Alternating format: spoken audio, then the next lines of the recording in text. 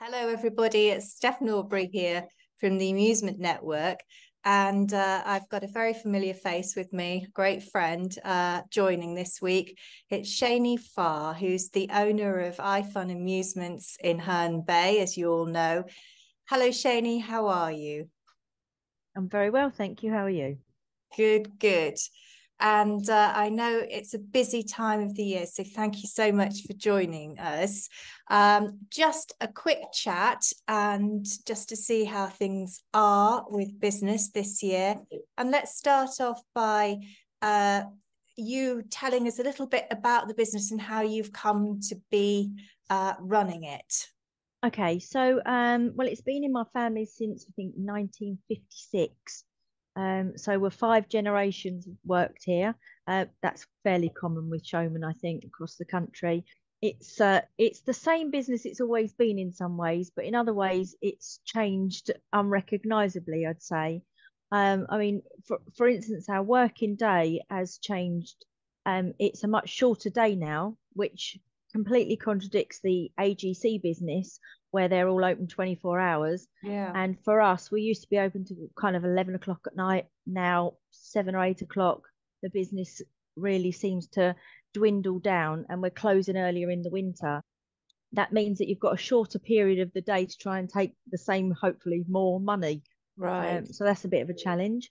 Yeah, and there's obviously been lots of different changes with legislation and taxation, and some of it's been really good for us, and some has been a bit more complicated to get our heads around. Yeah. But we're all hard-working people, so we figure it out as we go along. As far as, say, the number of people that you employ these days, has that changed? I'd say yes. I have a larger team of people working for me because, well, definitely since COVID, there's not quite the same enthusiasm to do long hours that people used to want to do. Um, so yeah, so I have to have a bigger team for that. And finding good staff, I'm sure everyone has the same experience. It's very difficult. Fortunately, at the moment, I'm lucky I've got a good team, and unless somebody phones in sick today, I'm very happy with who I've got. Exactly. You mentioned legislation.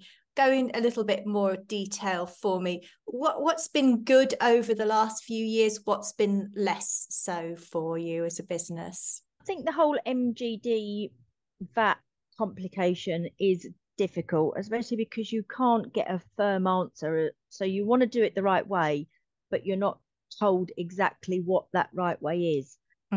So it's been a benefit. The 5% MGD on pushers is a good thing. That's worked to our advantage. But the MGD in the all cash area is that's 20% on instead of 20% in. So, and then just trying to work out how you declare your different taxation is much more complicated. Yeah, no, I can understand that. And this summer, it's been a tricky one, hasn't it? I mean, the weather's been all over the place, from scorching hot just before the schools broke up to absolutely dreadful once they did. How has it affected you as a business? Had a really good start to the year, and I was feeling really optimistic. At the same time as, we're kind of living with everything that we hear on the news, and we're all suffering higher expenses. So we know that it can't carry on being good. And then we've got to the summer holidays. We're all very reliant, or seasonal businesses, very reliant on the money that we take in this next 6 weeks to Yeah. get us through the winter months. And then the weather's just gone completely downhill. And I mean, yesterday we sat outside the arcade in coats and boots. And then today, and there were no customers. And then today it's glorious sunshine, Yeah. and you can't find a car parking space for love nor money. No, So no, I know. I've just seen that on social media. John Vallis has just posted saying Herne Bay is yeah, absolutely rammed with people yeah. today. He said to send his regards.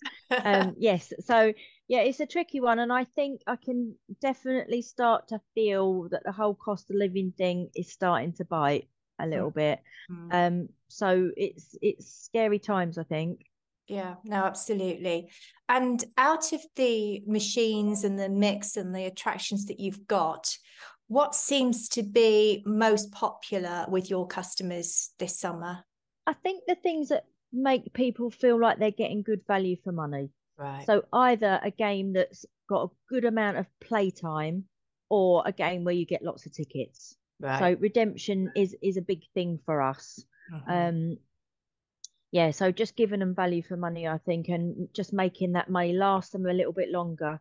Yeah. They've only got so much to spend, and if they can just make eke it out a little bit, I think that's the way to keep them for the Yeah. next however long it takes until we get out of this predicament. This situation with cost of living, isn't it, really? And everybody feeling the pinch.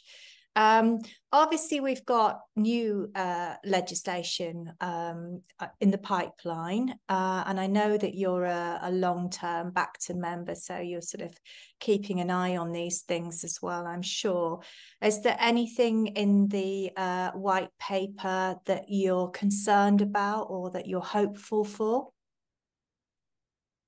I have to admit, I'm not particularly up on exactly what's happening to me.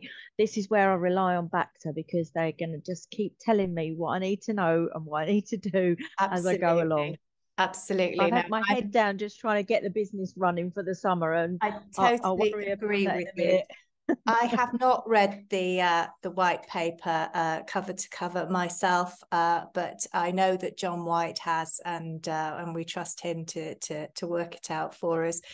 But speaking of BACTA, moving on, because I did throw you that question in as a bit of a curveball. Speaking of BACTA, what do you make of the restructure? Do you think this makes more sense for you as a member to split it between, say, gaming and amusements?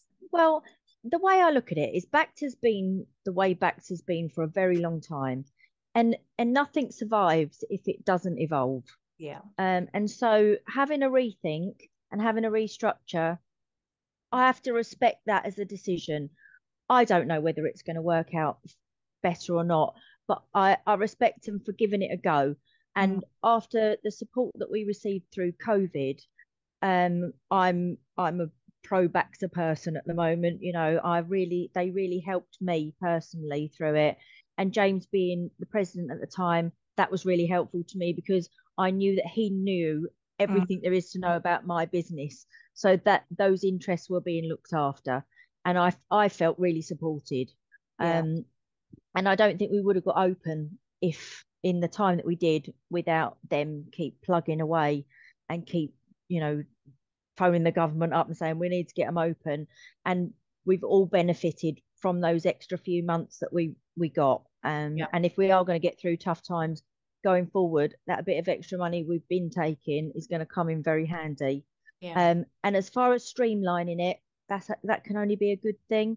I'm sure there'll be tweaks and things that don't quite work as we go forward, but it seems to me that there's going to be some new younger people getting involved, which can only be a good thing, at the same time as keeping the more experienced ones on hand as well. So between the two of them, I feel like I'm in safe hands.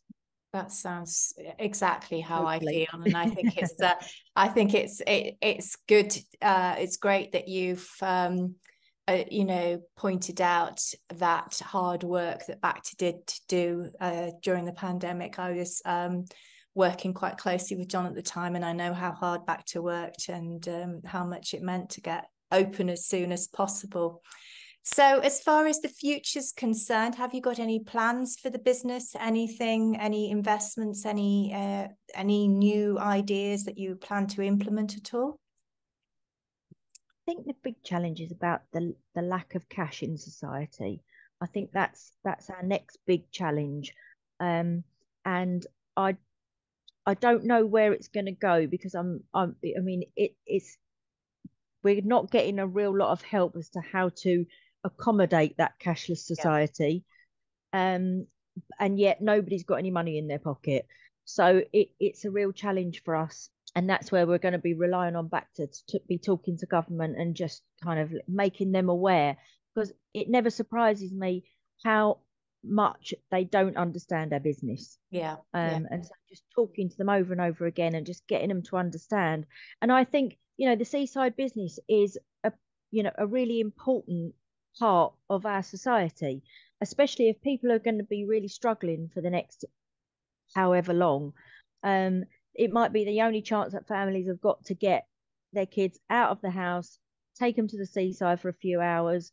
You know, if you're playing the 2p pushers, you can spend hours for very little money. So I think it's a really important thing. So just trying to navigate how we're going to get through the cashless society problem, I Yeah. think that's our next big challenge. Fantastic. Thank you so much, Shaney. It's been brilliant speaking to you. Thank you very much for asking me. It's a pleasure.